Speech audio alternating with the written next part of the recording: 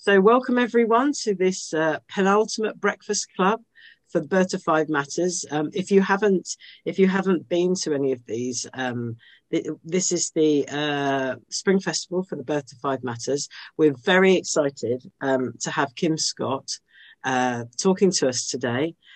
She's going to be talking to us about children who are at risk of educational disadvantage and about teaching writing. Particularly, and she's talking to us in the strand of Children's Funds of Knowledge, which has been brought to us in partnership with Development Map, which we're really happy for. I'm going to hand over to Kym because I know that she's got a lot to share with us. And if you, as per usual, if you haven't been before, people are using the chat as like a community of practice, putting thoughts and questions and ideas into that, which is brilliant.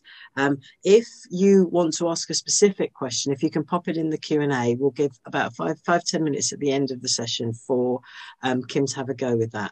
So let me just formally introduce Kym. Kym Scott is an early childhood consultant with 30 years of experience of working with children, teachers and leaders. She provides consultancy, training, workshops and keynote speeches across the UK and overseas, and has created her own online early years professional development platform called The Place to Learn, where her courses are available on demand to subscribers. Right, Kym, over to you. Please share your screen and go for it. Okay, so hello everybody and welcome. Yeah, this is my Place to Learn, which I'm quite proud of. Developed during lockdown when the whole world changed. The joy of recording online training is that I can really go into depth in different areas, such as writing, as I'm talking about today.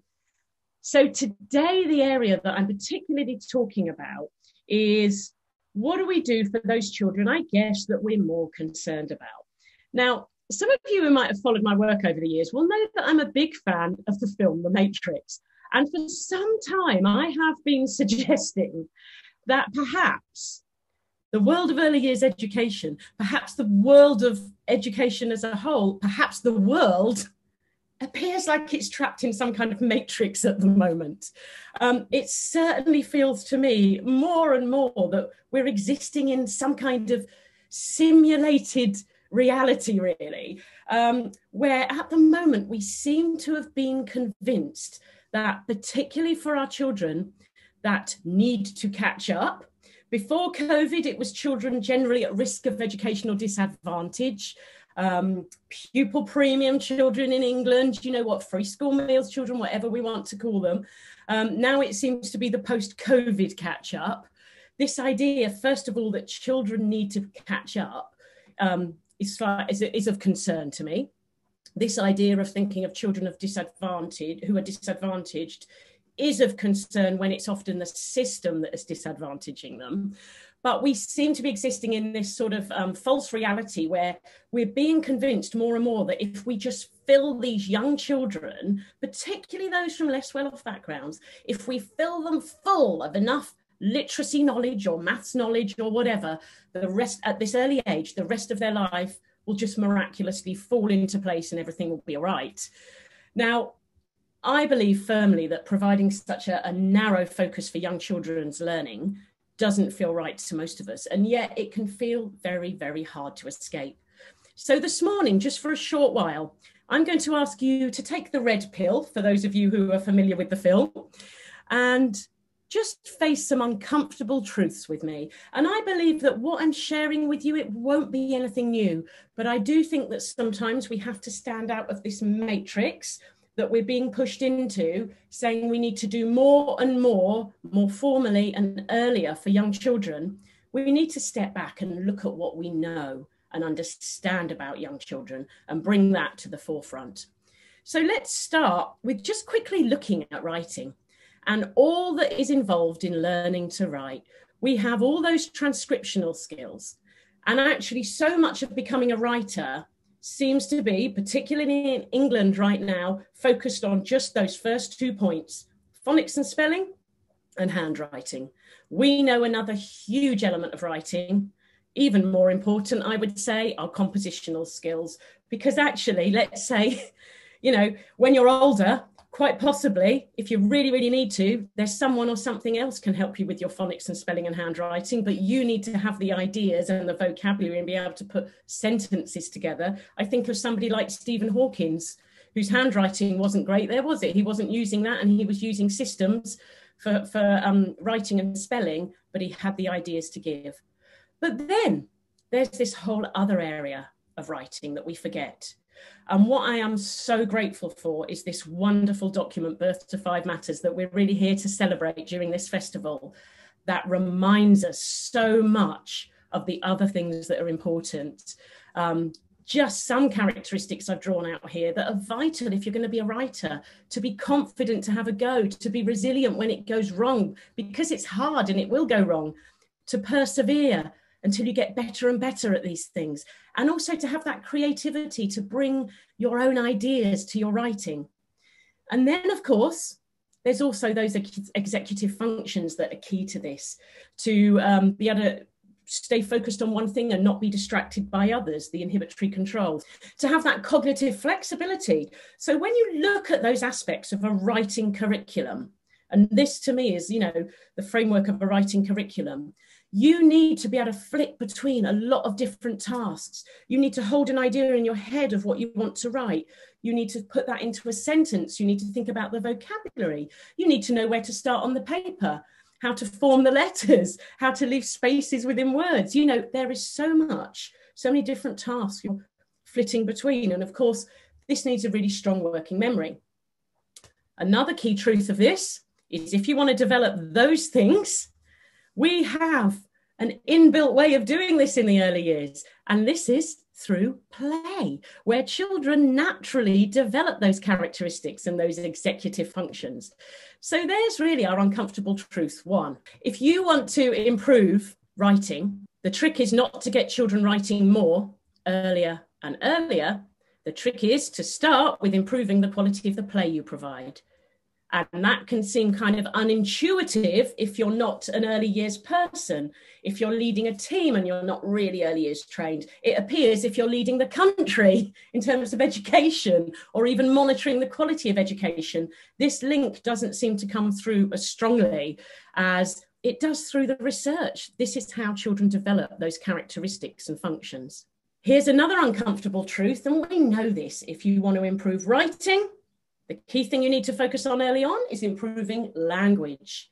How do we do that? Do we need to take children and stick them in a darkened room and put them through lots of language programs? Well, of course we can do that, but what we know and what the research shows us is that the very best way of developing a child's language skills is to have quality back and forth interactions.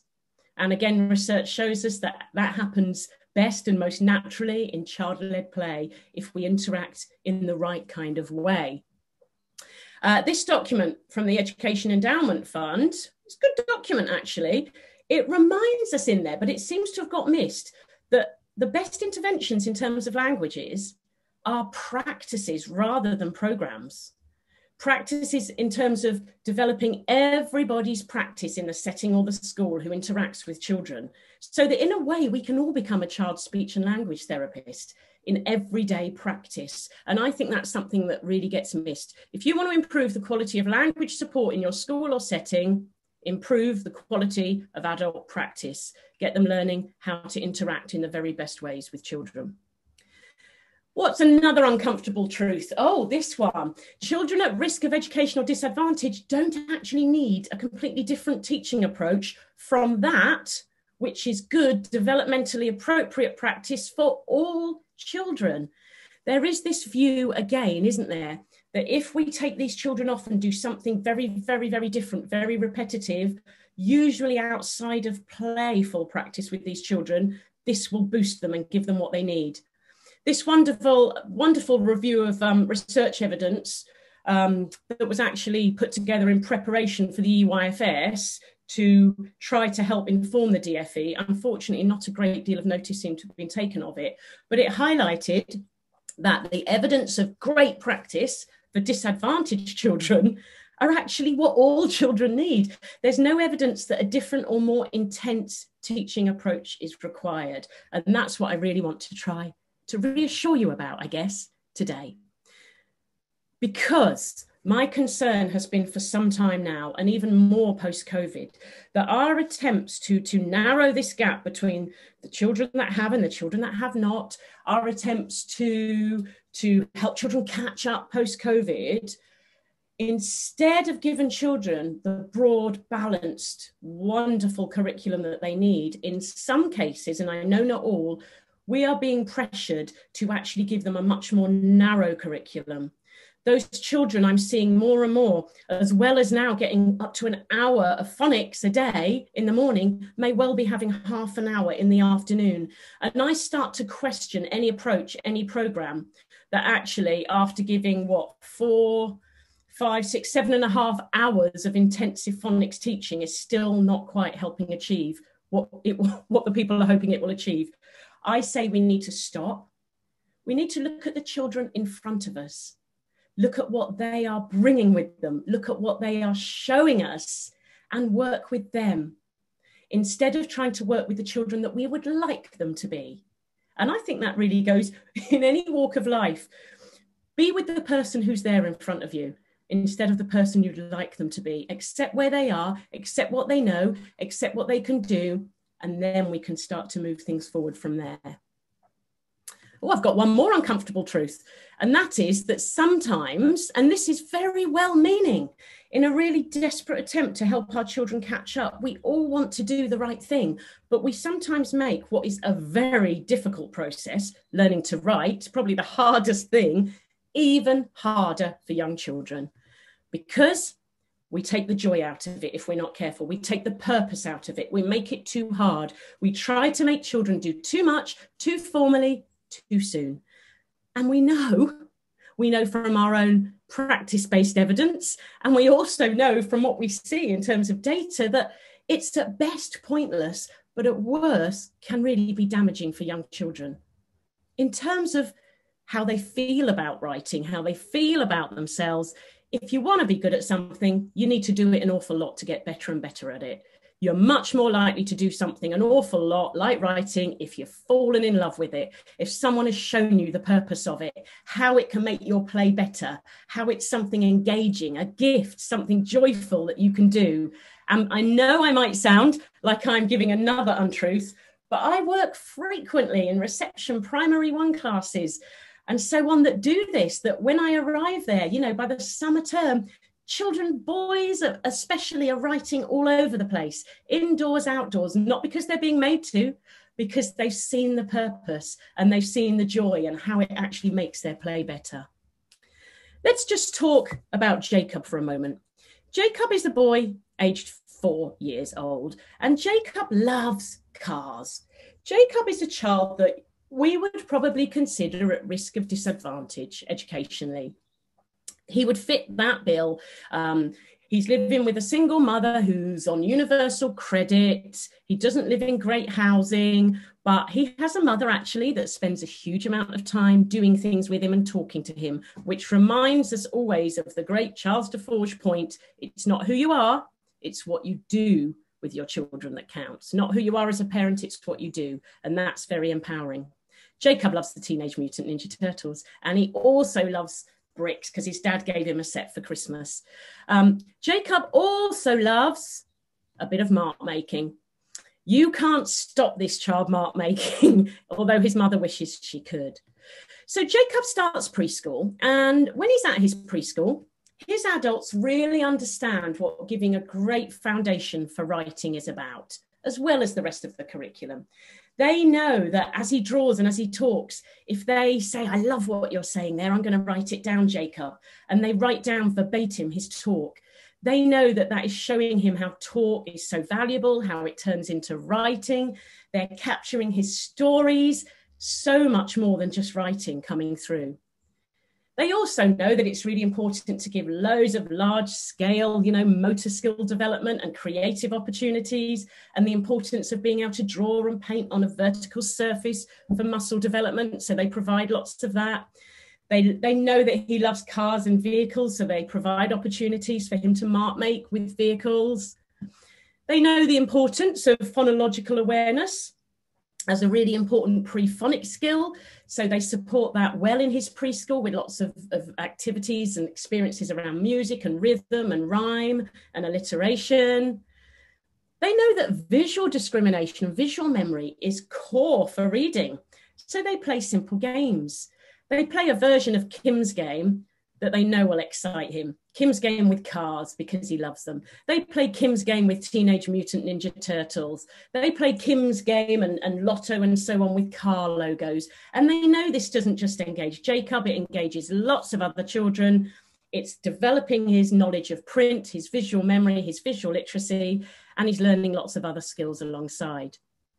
And of course, gradually, as we know happens in that right kind of environment with the right modelling and support and play opportunities, Jacob starts experimenting more and more. He's still mark making all over the place. This time you can see, you know, much more distinctive letter shapes coming through, and he can mark make now on these large sheets of paper that are constantly available with the cars and the buildings and so on. And here, where he's been turning a shoebox, shoeboxes were provided with the cards, just with the cars, not with any suggestion, but just really as a bit of a provocation. And he has turned it into a car wash. And an interested adult says, "Hey, Jacob, do you want to make a sign for your car wash?" Yeah, Jacob does want to make a sign. The adult says, "We've got some labels over in the graphics area. You could use those if you like." So off he goes and makes his sign, car wash. You can see that Jacob is learning what mark making is about, what early writing is about, and how it improves his play. Then Jacob goes to reception. He has a lovely, lovely reception teacher. But in this school, there's a great worry about children catching up. And the reception teacher in this school is kind of pressured by the senior leadership team, and they're due in Ofsted, pressured a lot into moving children forward, catch up, catch up, catch up. And this lovely reception teacher feels pressurized into introducing ways of writing that perhaps aren't what she would normally choose to do. In writing, in reception, writing for Jacob becomes much more about things like this: rehearsing handwriting for his name with no apparent reason. He looks like he's doing quite well, doesn't he? Until we see there. I mean, this is a hilarious example in a way, if it wasn't so sad, of a child actually making less progress in a session rather than moving forward. I like to wonder what happened midway through that sheet. Did Jacob see the door to the outside open up? Did someone start playing with his model that he'd been dragged away from to practice writing his name over and over? We can only conjecture, can't we? Writing and reading in this reception class have become about memorising out of context. And Jacob's struggling. They've become about worksheets and practicing writing letters. Jacob is struggling. He's become a "can I go now" child already. And we know what happens when a child starts saying, "can I go now?" We know that they're not engaged, and therefore anything we're really doing with them is a bit of a waste of time following that. By the end of reception, Jacob hasn't quite achieved the potential of that wonderful mark maker we had at the beginning. We can see that the writing doesn't look kind of natural and flowing. It looks painful. And any of you who work with children of this age, you can just see that Jacob probably isn't choosing to write a lot when he doesn't have to. And therefore, he's not practicing and he's not getting better. But by the time he enters year one, he's really yet again in the intervention group, and things haven't quite worked out in terms of writing as we thought. And he's really become pretty switched off. So, system failure, if we're thinking back to the matrix, what's gone on here? Is it the issue with Jacob? Did he just not work hard enough? Did he just not get engaged? Or sadly, and this is not about beating up teachers, it's about looking at the system. Did the system fail Jacob already at this early age whilst trying to do exactly what it was meant to do and introduced him to a world of being wonderfully literate? What's prevented him, this young boy who couldn't stop mark making, from achieving well as a young writer? I think Lillian Katz would call this the damaged disposition hypothesis. The fact that the instructional processes by which Jacob was being taught were actually damaging his dispositions to ever want to use those knowledge and skills. We talk about it all the time in the early years, but it can't be emphasized enough that engagement in what you are doing is so important for gaining new knowledge and consolidating that knowledge. This isn't just a theory.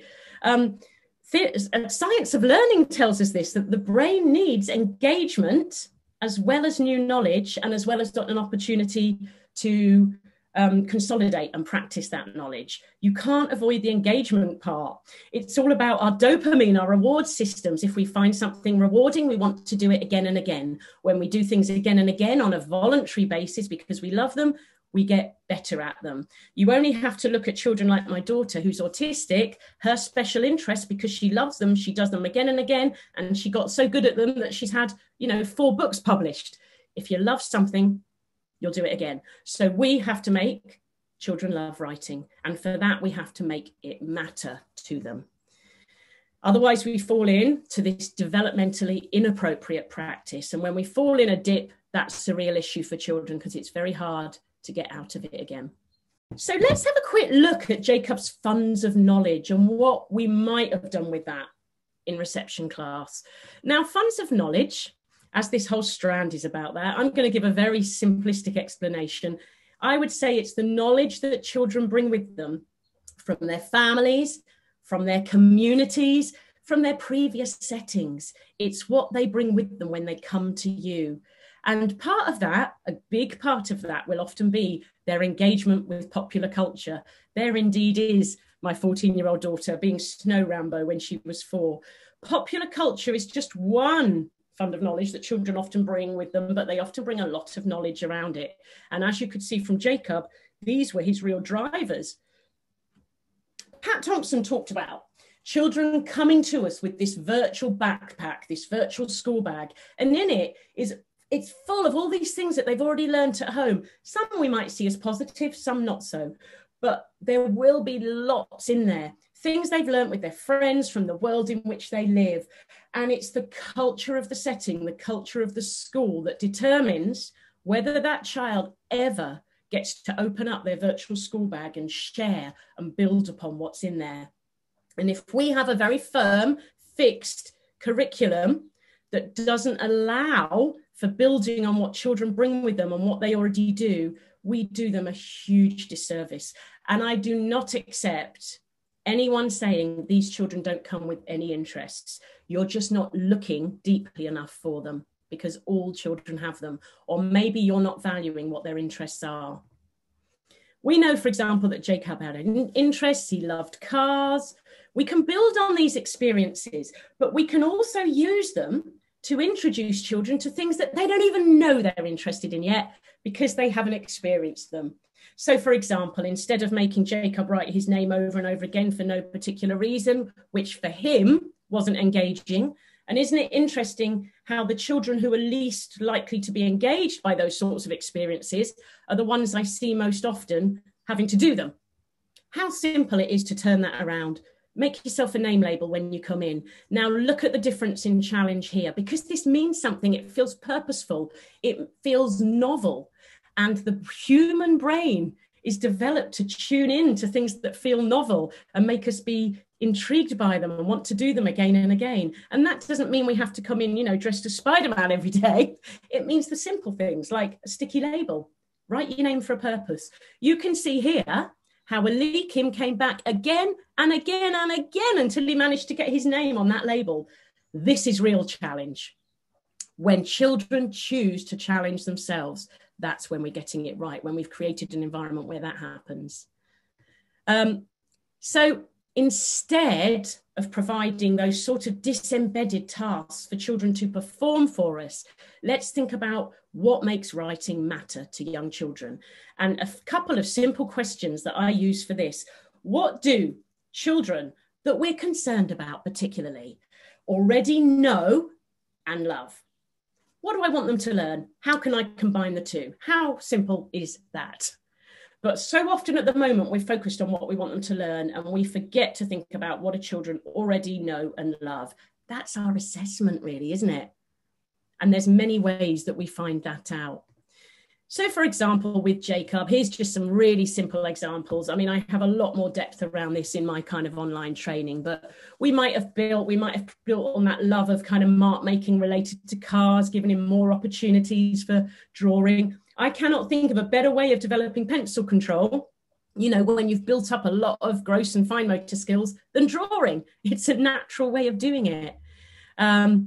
You know, gradually adults might have talked to him about what was in his map. They might have scribed for him. Here, actually, this child did the writing first because some sort of phonics knowledge was starting to develop. They might introduce, you know, print for real meaning into the sort of play that children like Jacob liked. Here, in this school I was working with up near Middlesbrough, they took photos of every child's road name. Your road names seem to mean a lot to you when you're 4. And actually, they were just here for play, but children were so engaged by these. They started sorting themselves according to which roads they lived in. I couldn't put that on here for data protection reasons. And of course, when you provide the opportunities and it makes sense, children are usually keen to have a go at doing these things themselves. And here, by the end of this reception class, children don't need an adult to suggest that they make their own signs and apply what they're learning. Look at the quality of the writing here. It has built up because it has made sense. The things that children are learning in those phonics sessions, those short, sharp phonics sessions that they had in this class, they are applying all of the time and practicing and getting better at. And this really is why I believe the borough that I worked in for 15 years, Lewisham, where so much of the writing was being really done through play and playful experiences, for many years, those children got the highest outcomes in the country, despite coming in with low on entry levels. And it was the area in the country where consistently children at risk of educational disadvantage gained the highest outcomes. Fascinatingly and sadly, Ofsted never came to do a thematic study there. I'll never know why. So we have to make writing matter to young children. So let's just think about this. What makes things matter? If you take a second now to think back to your first algebra test at secondary school, say, what do you remember about that? I'm guessing that unless it was very, very painful for you because you didn't do very well in it, or very traumatic, or unless you did exceptionally well, you probably don't remember much about your first maths test, say, at secondary school. Now take a minute to think about your first kiss. I bet, if I had you in front of me now, I bet a lot more of you would be giggling and you would remember that more. Why? Because it mattered. We know from neuroscience that we know that when something matters, when something emotionally engages us, both negatively or positively, those memories seem to be laid down much firmer in the brain. That can be a good thing, of course, or it can be a negative thing. When it comes to learning, we need to make sure we're laying down really positive memories. And the more we make writing matter to children, the more memorable it becomes to them, the more they do it, the more embedded it is in the brain. So if we're talking about learning and memory, as Ofsted in England seem to be, doing an awful lot, then okay, let's think about what makes learning memorable for young children. And believe it or not, it's not sitting down learning things by rote. Of course, repeating things makes it memorable, but it's how you repeat them. It's the purposes, the ways in which you repeat them that makes such a difference. And it's not always about play.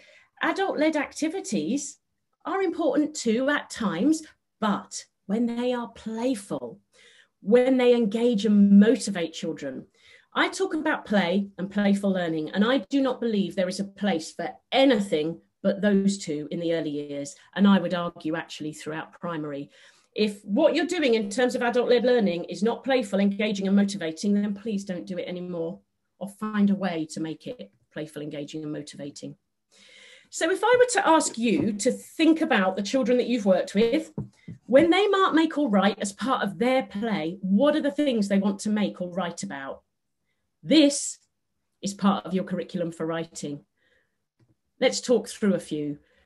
I know that children write to connect with those that matter to them, whether it's a card for Mother's Day, or it's a letter to somebody. Kathy Nutt-Brown reminded us that print is only really meaningful for children if it's used in a relationship with other people. The first people that children want to connect with in their writing is usually their parents, their friends, their pet, or you. Do we maximise this enough?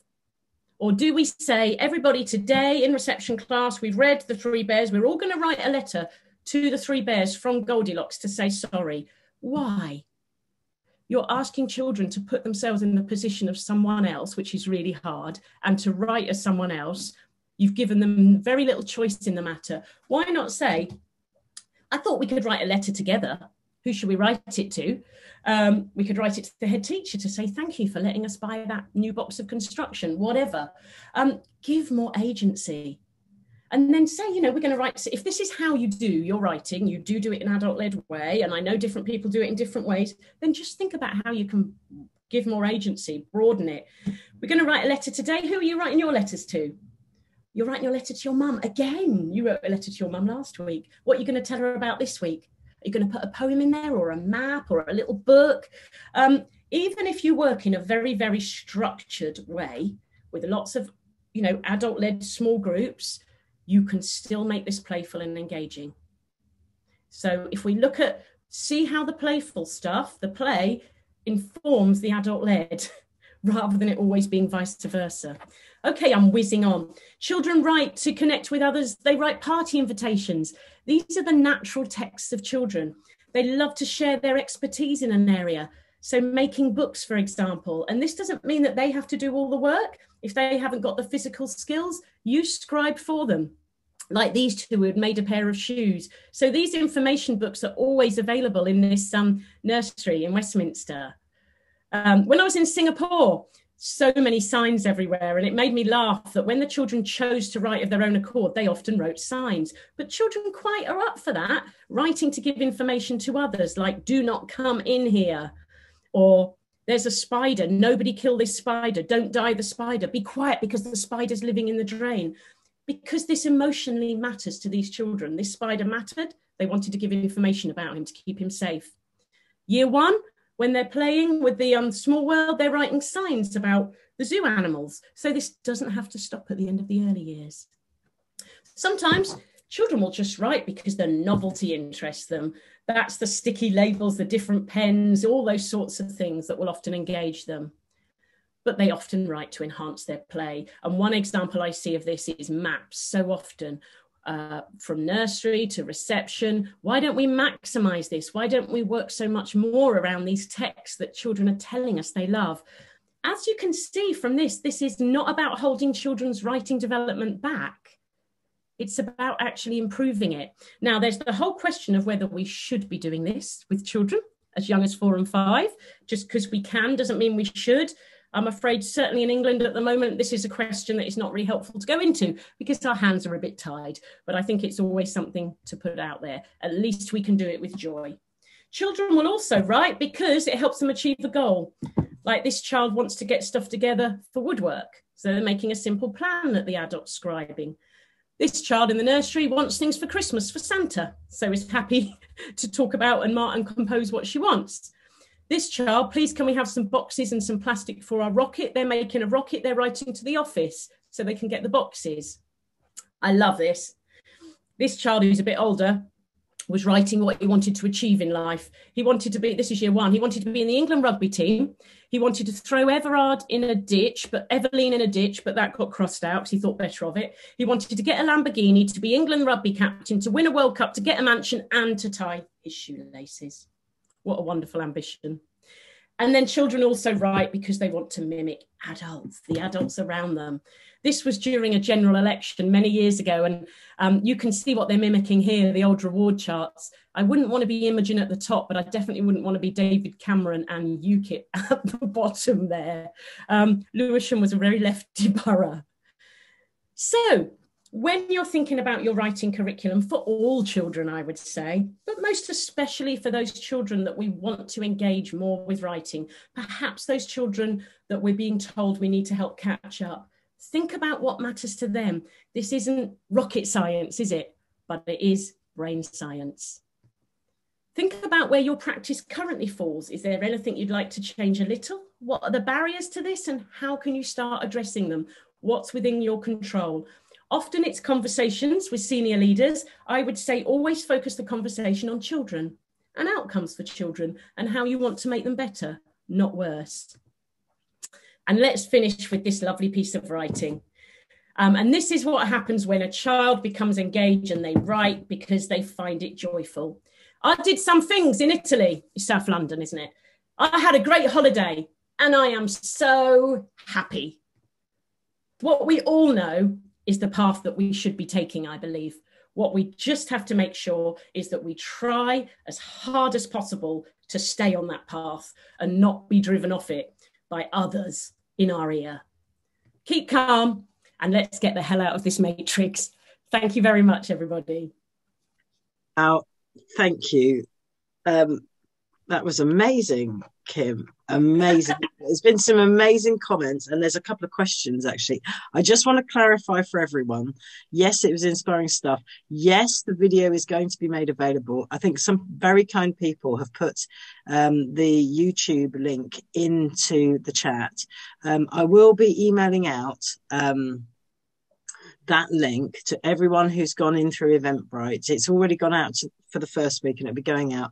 All the videos will be available till the 13th of March, and we are really wanting people to share them with their teams, share them with your head teachers, share them with all your teams, share them with your colleagues, share them as broadly as you can and use them for your CPD. So please go ahead with that. Now, I think we've got a few minutes and we have some questions. Okay, it was amazing and incredible, and I think that's great. Right, so I've got two questions that have actually been put in the Q&A, so you've got about 2 minutes on each question, right? Okay. Shana has said, I have a few autistic children that have incredible ideas and good language but really struggle with writing because of the difficulties with working memory or inhibitory and focus skills, and therefore lose confidence and resilience. How can I help them? It makes me sad that their creativity and ideas aren't valued as much as if they were written down. Write for them. Be their scribe. Be their scribe. Absolutely. And of course, along the way, you're focusing on gradually building up concentration. I firmly believe the best way of building a child's concentration is to provide things worth concentrating on. And I think as the parent of an autistic child, which doesn't make me an absolute expert, but I have learned through watching that they will focus on something if it has meaning and purpose, and if it helps them in achieving some of their goals around their special interests as well. My daughter really doesn't like writing, believe it or not, but because she wanted to share with the world about how it felt to be autistic, she wrote a piece that went viral. That's how she got the book deal. She didn't write to loads of publishers, but it was about the thing about. So often in schools, we're trying to steer children away from those special interests instead of building upon them. And I actually think that is absolutely wrong. Ask any autistic adult about what it's like to be taken away from your special interest, the thing that drives you, that you're amazing at. So build on that, scribe for them. But then, as Anna F. Grave, often shows, gradually hand over responsibility. You know that word. Why don't you have a go at writing that one? Take the pressure off, allow their ideas to flow. And I call it an apprenticeship approach, really, to them taking that over. Very quick answer. Okay, no, that's a really good answer. Someone's just asked, when will the videos be available until? 13th of May. They'll be available from 6 weeks from the end of the conference, 13th of May. Right, next question. You've got two more now. Kym, I'm tutoring a 5-year-old. He's really keen on space. Can I have some ideas for engaging him with writing? Maybe a space map, a space story? What are your thoughts? You've got about a minute on that one. Oh, gosh. Well, that's putting me on. If he's really lovely, I have found, this is just something to try, but when a child shares their expertise in any area, it builds their self-esteem. It creates great conversations because you are asking them questions that are genuine and meaningful. How does this happen? How does that work? Why not? I don't normally just put out activity ideas like that, but why not talk about, you know so much about space and you love it so much. Why don't we make a book that we can share with others? What would you put in it? Fantastic. That is an amazing answer. Last question, Lolita. How do you advise that we give feedback on writing on letter formation and spelling? Oh, that's a good question. I say do it in the moment. You can tell I'm good friends with Anna F. Grave. Do it in the moment when it makes sense. I'm actually a great believer of giving children information that is helpful to them. I say it's a bit like if you're going around with spinach on your teeth, you actually want to know you've got it on your teeth, right? So if a child who is reasonably confident in play is remark making something they've shown, or writing, I would say. I'm only talking about this when children are really starting to get into writing. And they're bringing you something. I show a lot of examples, like a child that's written cup and they've done it with the K. You know that child. If it's the first time they've done something like this, your response is amazing, more of the same. But something I do personally is I say, I love what you did there. Shall I tell you something funny? It's actually a curly cur at the beginning of cup, not a whatever it is, kicking cur. I never say go and write that again, go and change it. But shall I tell you over and over again, children often, I come back and they've changed it. To me, this is given information in the moment when it's helpful, but there's a real health warning with this, because of course, if you do this all the time and you don't do it in the right way and you make it a chore, you're not giving a new bit of information that's helpful, you're criticizing and correcting, and it will put children off coming to you. If you do it in the right way, we give the information when it matters. That's what I'd suggest. Right, that's fantastic. We're going to have to wrap up now. You've been amazing, Kym. Oh, thank you. There's some amazing things in the chat and very inspiring. Everyone's saying that. So for anyone who hasn't had to dash off to go and start teaching, just to let you know, the Lunchtime Club is the amazing Di Chilvers. She's going to be joining us at 12 o'clock today. You're very welcome to join us. And in fact, you'll be more than welcome to join us. And this evening, Pete Morehouse is going to be talking about his Creativity Matters. So we've got a really great day. Kym, can I just say thank you very much? That was tremendous. And goodbye to everyone, and thank you for joining us. Thanks. I'm looking forward to seeing my friends on later today, Di and Pete. Thank you for having me, everybody, and thanks for your lovely comments.